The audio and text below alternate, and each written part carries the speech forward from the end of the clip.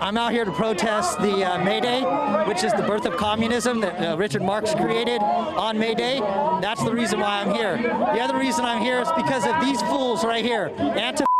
These are the same kinds of people that destroyed Berkeley. Here's the thing. The founder of communism would be Karl Marx, not the singer Richard Marx. Anyway, police kept the counter-demonstrators well away from the main march to prevent any violence. The May Day protester was arrested for arson for burning the American flag. He was only one of 2 arrests, though, in that massive demonstration.